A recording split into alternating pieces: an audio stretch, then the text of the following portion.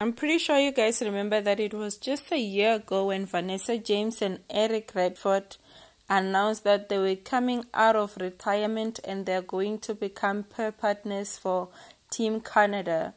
And they were recently celebrating their 1-year anniversary of partnership. And what a beautiful way of continuing with celebrating their partnership, as they have finished 3rd place at the World Championships. They have skated so beautifully. We know that with the short program it didn't go the way they had expected, but their free program was so good.